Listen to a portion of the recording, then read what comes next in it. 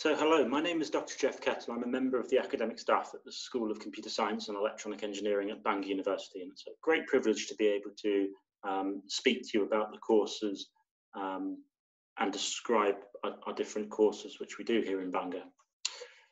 So it's a great shame I can't welcome you in person to the school, but I hope this video provides you with an informed set of slides allowing you to make a decision about the choices which you have going forward.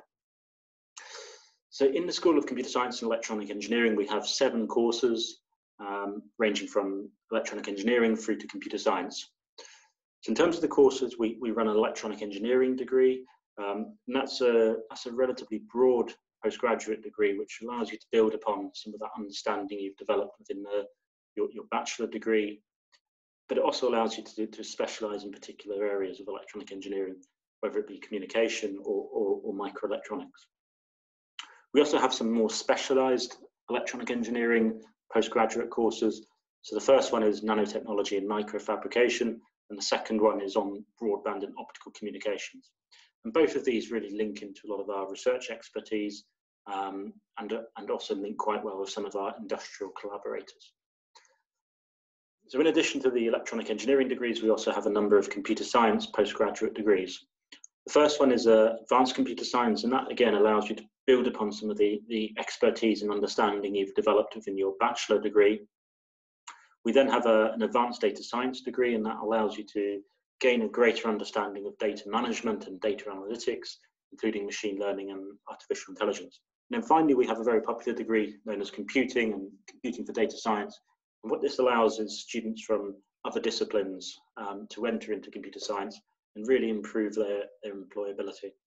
So for all of the courses I mentioned, that they're relatively similarly structured. So you start off in the first semester, you undertake a series of elective or compulsory modules. And then the second semester, you do something relatively similar where you select some elective or compulsory modules. And then in the final semester, you do an advanced project.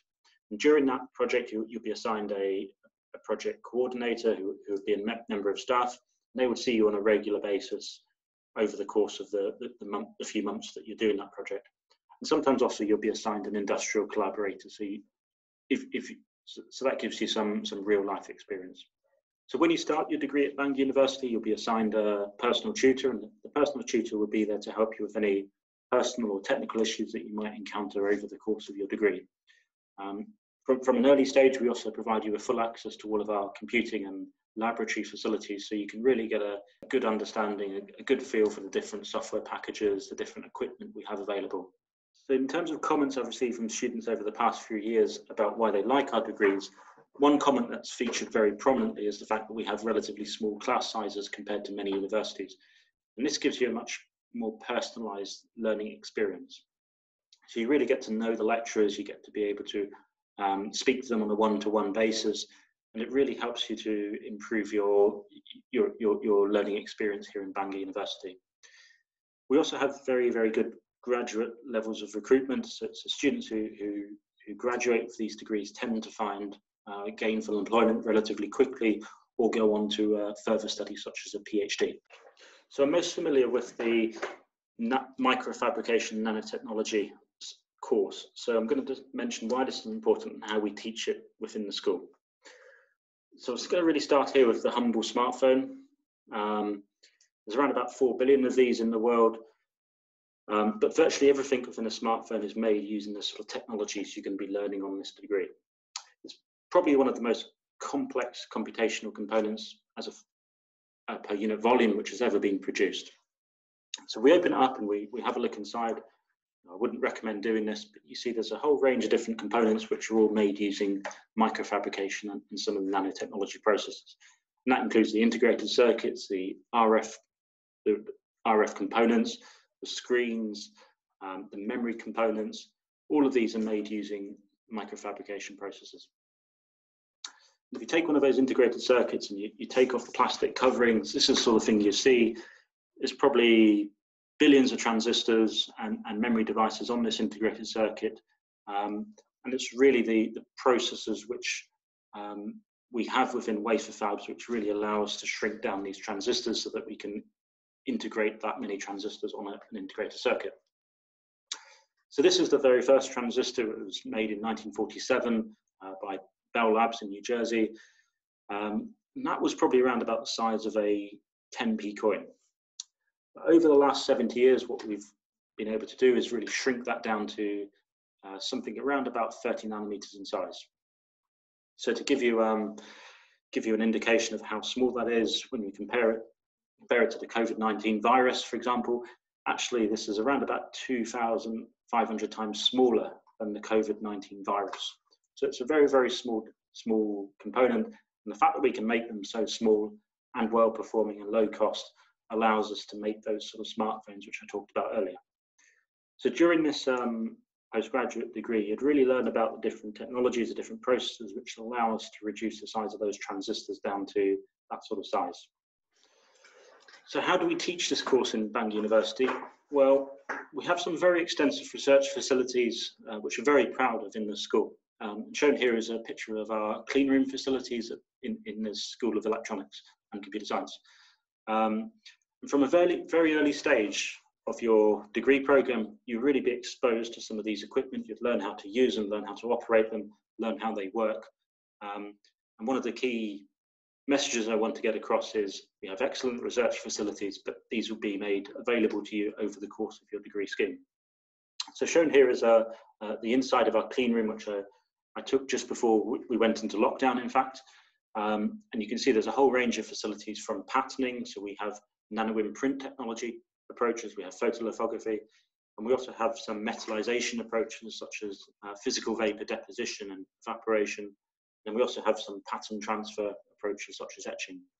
And during the course, you'll learn how to operate some of these things. You'll also learn how the processes work, and also be able to apply them into real world applications. And then in addition to our clean room facilities, we also have some inert atmosphere facilities, and that allows us to process materials or semiconductor materials which are particularly vulnerable to any oxidation. So those would be typically the sort of materials you might use, for example, in a smartphone screen, such as organic light-emitting diodes. So in addition to our microfabrication facilities, we also have some very good analytical facilities as well. And these allow us to do some device measurement, device characterization, as well as some material measurement and characterization as well. So we have very new facilities for doing a lot of the characterization of devices and materials in the School of Electronics. In addition, we also have some very advanced facilities for undertaking laser machining.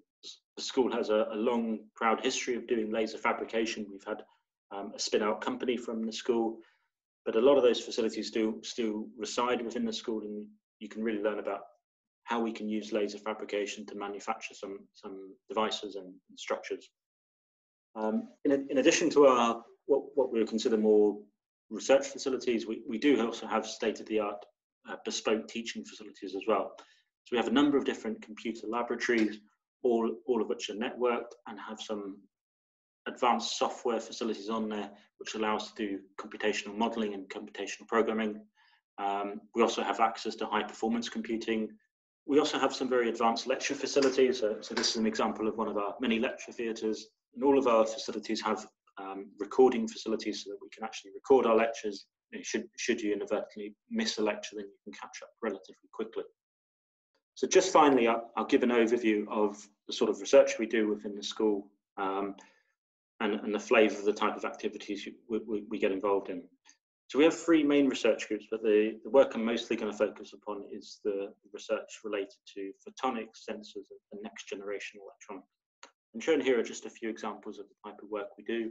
We can make some very small scale lenses, for example.